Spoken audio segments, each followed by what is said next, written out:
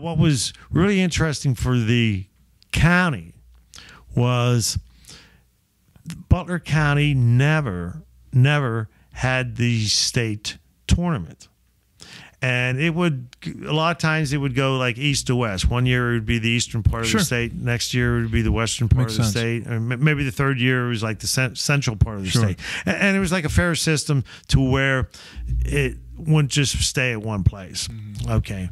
Well, you had to have a minimum 32 lanes. Prior to us building, nobody had 32 lanes. We were the biggest at 28, and then when we jumped from 28 to 40, then that allowed Butler County to actually compete and try to win this tournament. Okay, and what that meant to Butler County was roughly 9,000 bowlers back then, 9,000 or 10,000 bowlers would come to the county. Wow. And it would be spread out over 11 weekends.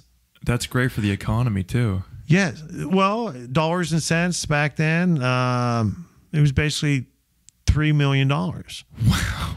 And Butler County has some pretty neat events, You got the Jeep Festival, but that's like a week or a weekend. Okay. You have stuff out at the Moraine State Park. You have the fair. You have this, but it's not spread out over 11 weekends. Okay, you can have a huge event that overwhelms the area, and you can't. If you live there, you can't get a hotel. You can't get a hotel room. You can't get a. That's right. You can't get a seat at a restaurant. It does kind of like disrupt for a week, and then it's okay. It brings money in, but like it kind of disrupts everything for a week. And then just when leaves. You have 9,000, you're spreading them out. Sure. Literally, we were filling back then. We were filling every hotel room. Wow. Yeah. In the county for 11 weekends in a row. Wow. Okay. So it brought a lot to the area. Okay. And it didn't overwhelm the area at one thing. And since then, we've had the tournament a total of 3 times. Is it still a yearly thing for the Pennsylvania? I've never even heard of this tournament. So yes. That's awesome. I mean, it's been around a long time. I'm not sure how many years it's been, but it's been around a long time. Is it tough to host? Well, it's sort of like tough to win. Sure. The rights to hosting.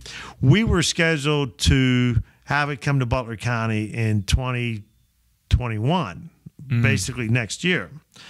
What did happen is because of COVID, the site that was supposed to have it this year, this is like the first time probably since maybe World War I that they canceled the tournament. Wow. Okay. Yeah. And as a result, the location that was supposed to have it this year is now going to have it next year. So we've been bumped to 2022. Yeah. Okay. Okay.